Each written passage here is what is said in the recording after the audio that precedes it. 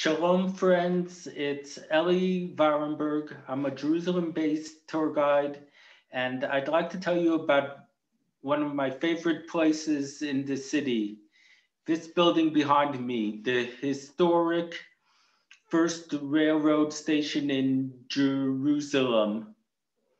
This building, along with several other iconic sites throughout the city, will be participating in the upcoming Follow the Lights in Jerusalem festival.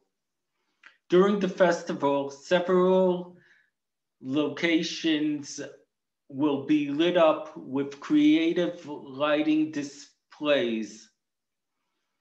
And this first station was the entrance to the historic Jerusalem-Jaffa Railroad, which operated from 1892 to 1998.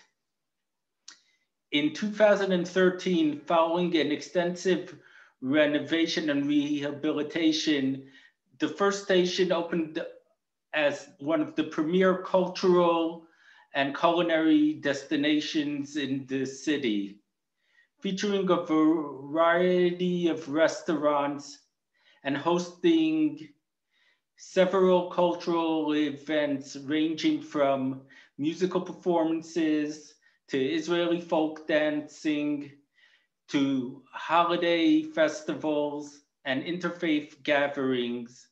It's a place where Jerusalem residents from all walks of life come together and enjoy themselves. I look forward to guiding you virtually or in person in Jerusalem soon, and I hope you enjoy participating in the upcoming Following the Lights in Jerusalem festival. Shalom and be well.